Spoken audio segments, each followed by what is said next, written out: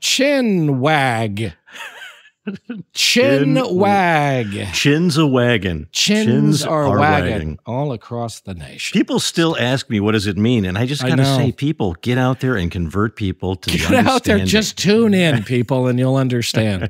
I was actually amazed at how uncommon it seems to be to people. Yeah. I guess I'm weird because we knew what it was, but I didn't. I thought maybe it was a more common phrase in America, but it's not. It's very British. Good for people to adopt new vocabulary terms, really and so is. let's try to make it stick. I think we should try as much as we can to get people to adopt Britishisms. I'm going to call the windshield in my car the windscreen on my car from now on. And the boot of your car? Yes, and the boot of my car. And the next time I want a wrench from you, Steve, I'm going to ask you to hand me a spanner. All right. Yes. Yes. Wait, will I get that from my garage? Is it garage? Is that they say garage? Yes. And then I'll wrap it up in aluminium, which is aluminium, and then we'll drive the lorry to. Oh man, here we go. Here we go. The pavement. They don't say sidewalk. And then trousers. We'll have our trousers. We'll have our trousers, of course. What else is there? There's a lot of other. Oh, so many. My favorite thing they do is the whole. Do you ever see the name Cholmondeley? That's how it's spelled. Cholmon. It's a Cholmondeley is the word, but they pronounce it Chumley. What is it like? It's a name. It's some sort of name, and it's like, but they pronounce it Chumley. There's a hilarious line that George Orwell says. He's making fun of, he's great at making fun of everybody, but including his own British compatriots. And he says, British men refuse to pronounce French words properly, lest their sexuality be called into question. So they mispronounce it all in this ridiculous mispronounce way. it, so they'll be macho. It's and, really funny. Yeah, well, that makes sense in some ways. I could see guys doing that. So you don't want to look any foreign language. You don't want to look like you know some foreign language.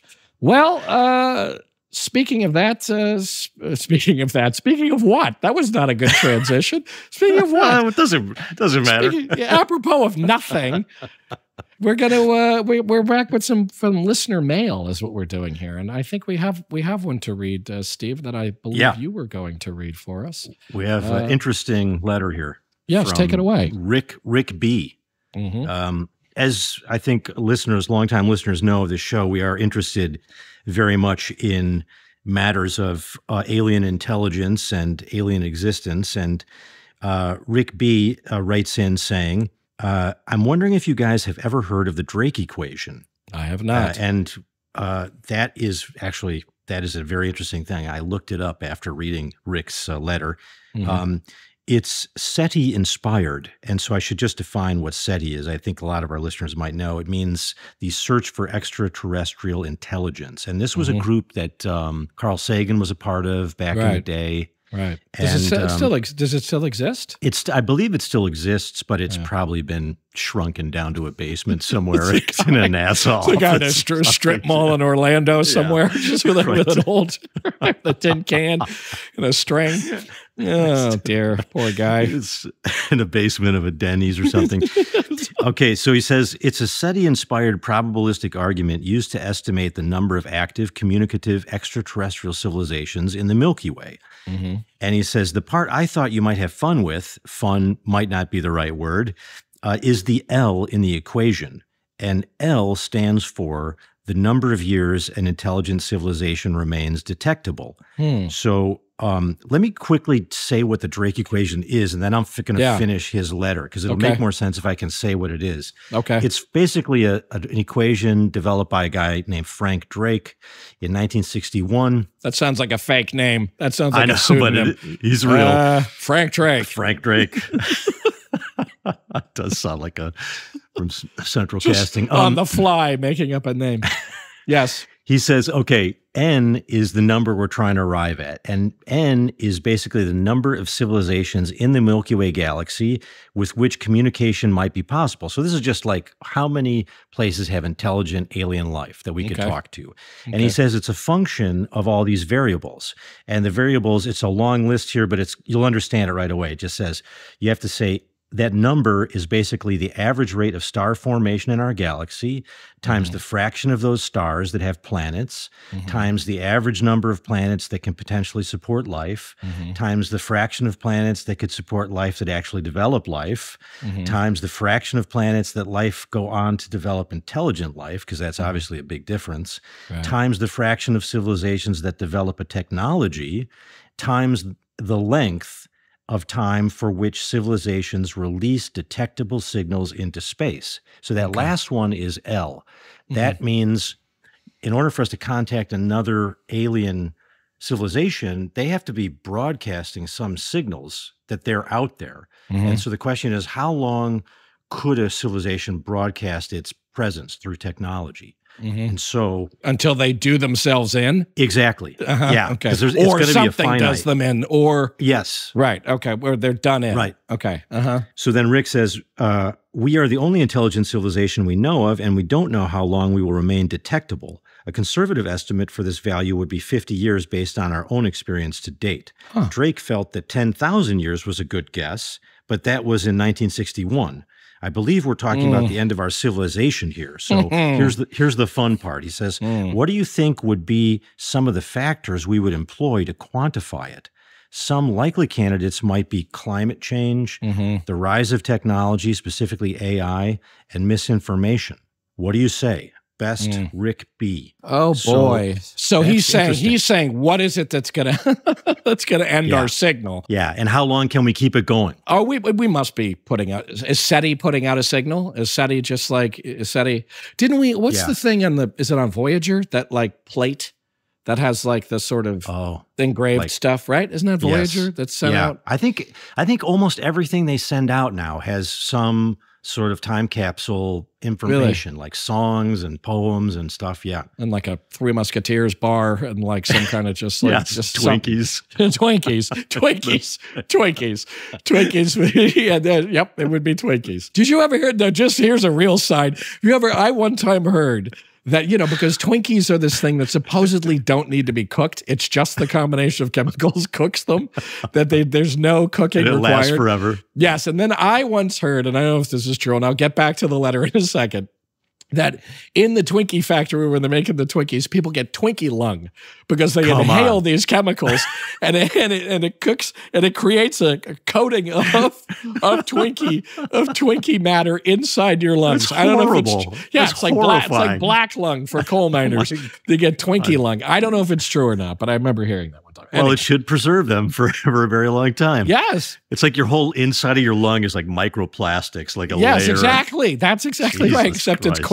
It's Twinkie cake inside of your, it's like, but okay, so he's saying, right, he's saying 50 years from now, and it will end because we're going to be done in by one of these things. Yeah, like I think politicians could wipe us all out by just blowing us all up. Well, that certainly seems like an increasing probability, right? I mean, that doomsday clock thing, have you been reading about that recently? That's right. I guess it's the closest to midnight it's ever been in the past few years, right? That's scary. It's really scary. It's really scary because, I mean, now they're not, they're these little warhead things. You can just lob one of those really easily. It's not like not like you got to fly the Enola Gay over a thing and drop Fat Boy and Little Man out of a, out of a thing. You got to like Fat Boy, right? Wasn't it Fat Boy and Little Man? I think it was. And you got to like, you can just toss one of these things. Not a big deal. So that to me seems like the most likely thing, doesn't it? I mean, but do you think, let's imagine there is like a nuclear holocaust of some kind. Okay, we're getting dark here, but I know. But I have this feeling that there's going to be, and maybe it's because I've watched too much science fiction films, but there's going to be some small cadre that goes underground. They're there now. They've got silos and shit. They're going to still like because they're all billionaires. They're all trillionaires. Yeah, right. This is what I'm saying. Like these guys, like Elon Musk. I don't know that it will end it. Yeah, what you're saying is I don't know. I don't know. Yeah, and that's the thing is that I don't know. Man is a resilient beast. God bless him. And, it's like, I mean, all of this, you're like, what could, it seems to me like it would certainly go beyond 50 years. I mean, even if I think we so had too. Yeah, I think 10,000 years sounds possible. More likely. It seems possible. Yeah, I mean, it seems like it. Because even if we mess up the planet really bad, we'll live in domes or underground. We'll live off planet or something. I mean, 10,000 years. If we make it 10,000 years, surely we'll make it a little further than that, right? I mean, it's like, if we can make What's it 10,000. What's that great song? In the year 2525. In the year 2525, if man is still alive. Who is classic? That? I don't know. It's so classic. Who was that? God. Well, that's sounds like Burl Ives, but I don't think it's Burl. It wasn't Burl Ives. No, it was more like, it was some kind of, trippy psychedelic band. It was like, Strawberry Alarm Clock or something. Wasn't there a band? Wasn't there a band called something like that? There was. Or like, Three Dog Night or something like that. It just feels like one of those things. Yeah, I mean, but what would be this AI? But I don't feel like if AI is going to take over, I don't know why AI wouldn't continue to probably send signals. Signals. So it's like, I don't think they're going to end anything, And if there's this theory that if a civilization got really sophisticated, it would create what they call a Dyson sphere. Mm-hmm. And the Dyson sphere, which is named after Freeman Dyson, physicist, is that we could create some kind of structure that would harness the power of the sun and then be able to use that power like a giant battery. Mm-hmm. And so people suggest that if a civilization can do that, it would leave a pretty big fingerprint to be seen, like some kind of evidence. You'd see that, a galaxy away. Right. And so humans might be able to create some kind of giant sort of mirror type. Of course, one theory is we should just shut up. We should be very quiet. So we don't get because detected. You don't want to invite some dude to come and destroy the planet.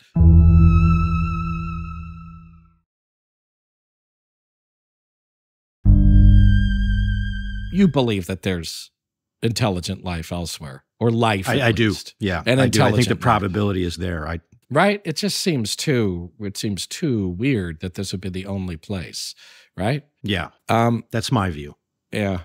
I think we didn't we bring this up with somebody in one of these? I remember we were in a live show, and I thought we were talking about this in a live show. I feel like too, and I think I was going off about that thing that I was always saying when I was a kid, which was, well, nothing, Paul, nothing can live on Venus because there's too much methane.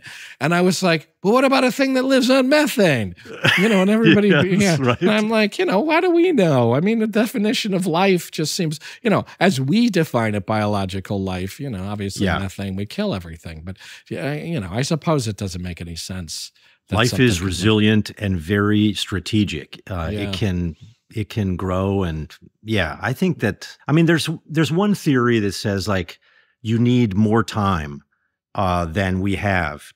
Because if you look at the Earth, if it's only been around for I don't know how many, like 4 billion years or something like that. Yeah. And Earth's been around for like life has been around for 3 billion years, but it was basically like algae, like soup for most of that time. Crazy. And then they think we're only going to maybe get another billion years before the sun gets so hot that it boils the ocean. Is that right? Is that how much we have as a billion years? Well, and then the sun expands yeah. And right. As the sun goes the sun goes red giant and all that stuff. Well, but I guess that's like 10 million. That's 10 billion years, but 1 billion years might make the Earth uninhabitable. Yeah. Okay. Yeah. Oh, wow. So the window of opportunity for an intelligent technological expansion is actually more narrow than we thought it was, if the Earth is a good example. Wow.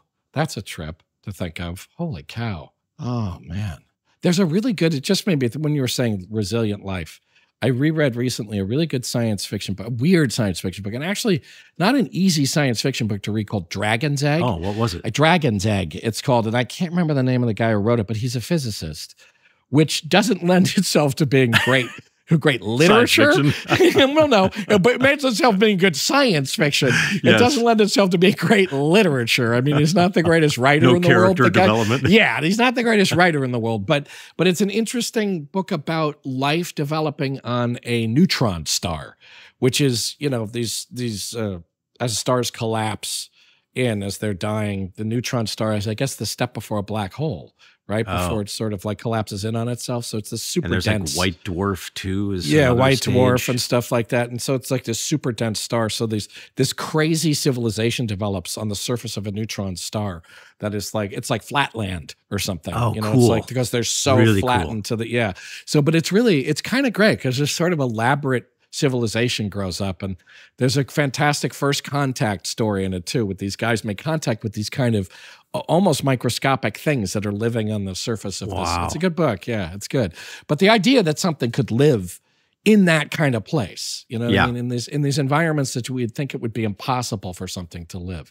I mean, the fucking fish that live at the bottom of the crazy those volcanic holes at the bottom of the sea. And then there's like animals living down there that would, just astounding.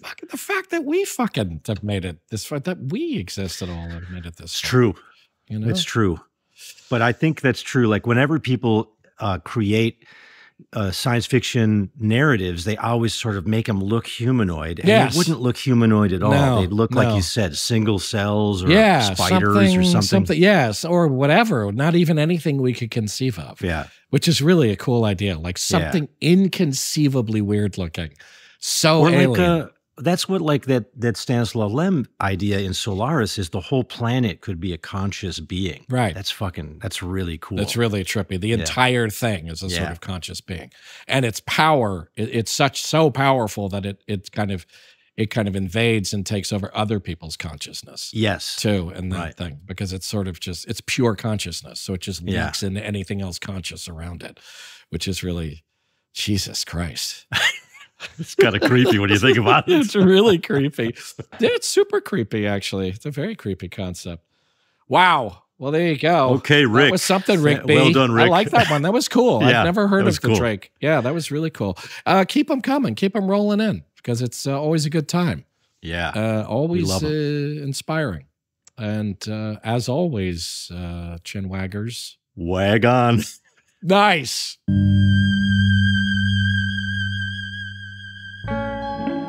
Chinwag is a production of Treefort Media and Touchy Feely Films, hosted and executive produced by Paul Giamatti and Stephen Asma. Executive producers for Treefort are Kelly Garner and Lisa Ammerman. Dan Carey is executive producer for Touchy Feely. Our series producer is Rachel Whitley Bernstein. Original theme music by Luke Top, with additional music by Via Mardot. Oscar Guido is our executive in charge of production. Tom Monahan is head of audio for Treefort. Audio production supervision by Matt Dyson. Editing and mixing by Jeff Neal. Animation created by Alex Sokol. Research assistance by Aidan Brooks. Lastly, for more information, go to chinwagpod.fm and find us on Instagram or TikTok at chinwagpod or on Twitter at chinwag_pod.